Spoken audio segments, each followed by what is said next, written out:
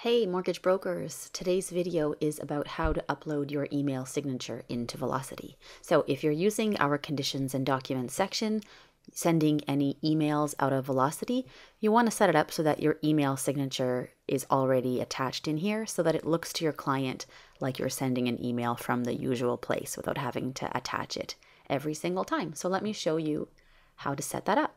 Go into Me and Settings, and you're going to go down into the spot that says Email Options.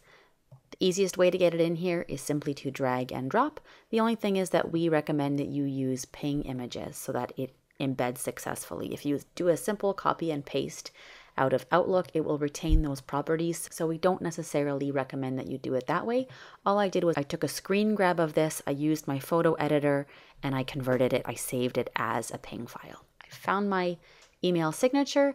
It's a PNG. When I go back into Velocity now, you can see it's in the background here. I simply drag and drop it over.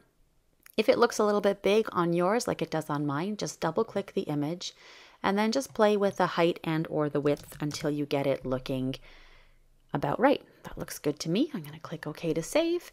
And there you have it. So if I go back into my application now, I'll just click View Deal. I'll go back into my conditions and documents. When I click Actions and send any kind of email, my signature is ready to go. So that's it. Thanks so much for watching.